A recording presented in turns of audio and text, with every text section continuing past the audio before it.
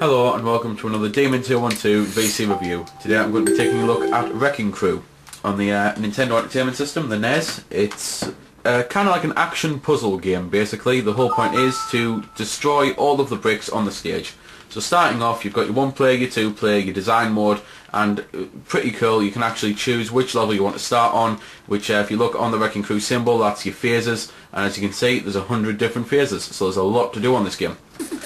Starting off, you'll notice it says Mario Start. It is a Mario spin-off type game, so that's why it's Mario. It's not as if that they made another NES game and didn't realise it is actually the Mario. So the whole point is you've got to go along here, you've got blocks you destroy, and it's a bit like a puzzle game. First here, you've got like different sections where you can go and you can't really get stuck, but in later levels you'll have to really take a look at the board whilst quickly trying to avoid the enemies. And you'll have to get your way through the puzzle without actually trapping yourself so that you can't do it. So it does add a lot of thinking to the game, which is pretty cool. Other than that, there's not really much to say about the 1 player mode, so I'll quickly show you the design mode.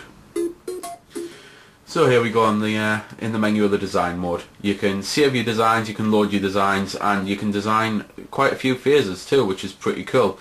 You can design up to 4 phases, which for a NES game that's quite a bit, and you can design them for 1 player mode or 2 player mode. And then you can, like, obviously it's the same map, but you can play them in 1 player or 2 player. So starting off here, here's one of my basic designs just to show you, but I will go on to the actual design to let you have a look at what you can do. But this is the type of thing really. So very quickly cut out on showing you the different types of block you can use. You can put all the different types of enemy on as well, which is pretty cool. So here we are, cycling through the blocks. You can place whatever you want to, wherever you want to. Got all the different things, all the different enemies. So you can even put on, so there, the anti-Mario type thing. I don't know if that's supposed to be Wario or something, but he goes along and he tries as hard as he can to ruin your day. He will destroy the things that you don't want to destroy, so if you've got any breakable ladders that you desperately need, he will do that while you're on them, which is very kind of him. He will get in the way of you. It's just very off-putting to have him there. The levels with him on are quite hard. Every so often you will also get a bonus stage where the whole point is you and that evil Mario run along and the first one to destroy the right brick wins, but you don't know what the right brick is, it just comes up.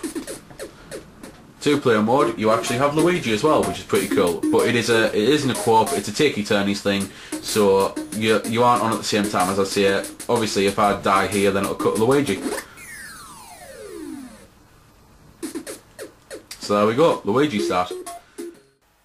So there we go then, that's been the review. I hope you found it helpful. I don't score the games because that's based purely on opinion, so instead I'll leave you to make your own mind up.